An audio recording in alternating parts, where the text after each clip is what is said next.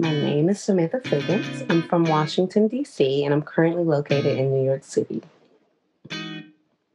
I teach a contemporary movement class, and in this class that I teach, I really try to focus on self-expression.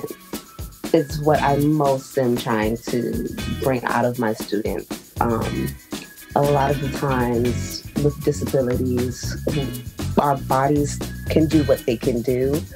And so with what we have been given, the gifts we have been given in this life of our vessels and our bodies, how can I use it?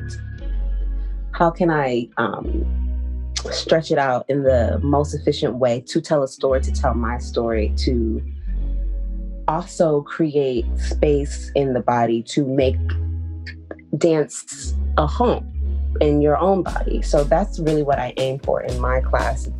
What I enjoy most is seeing how people adapt to the movement, how people let go, and I feel like for me, it allows me to let go of my inhibitions and my worries and my, insecurities and things like that.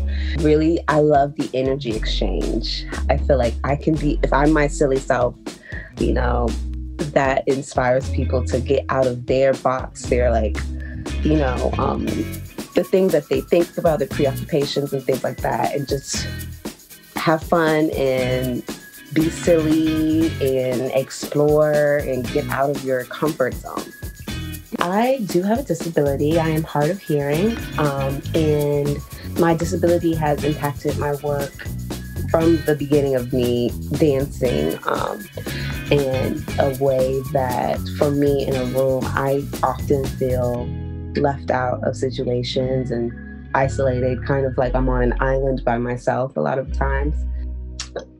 With that, I have been inspired and been called to create works and create spaces for people like me with disabilities who don't have access to the arts in a way to express themselves.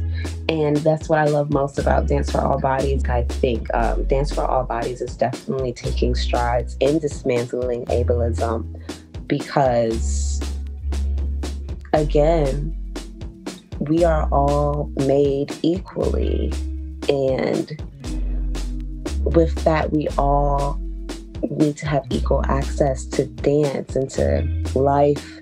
And I feel like this program that you have is empowering. I'm going to make you smile. That's my goal, is to make you smile and to make you feel loved and make you feel energized. So if you're going in scared, okay, boom, but put yourself, just try. I think it's just to try something new, and you'll find something new about yourself.